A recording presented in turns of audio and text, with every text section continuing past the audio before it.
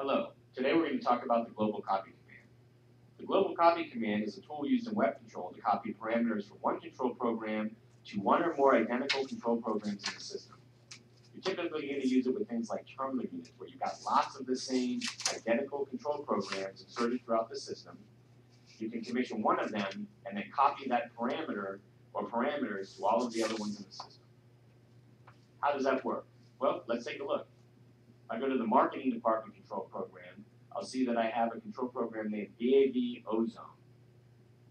I can use the drop-down manual command copy to invoke the global copy dialog box. You'll see I have all the different parameters I can copy from this control program to other control programs.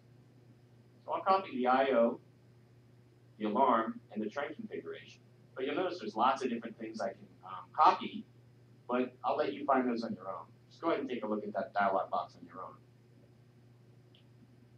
After I've selected what I want to copy, I simply select where I want to copy it to. And you'll see that I'm going to search for every VAV_ozone in the system. Now I can narrow that search down by using the tree picker. So I'll go ahead and search, and Web Control has found every single instance of VAV Ozone in the system.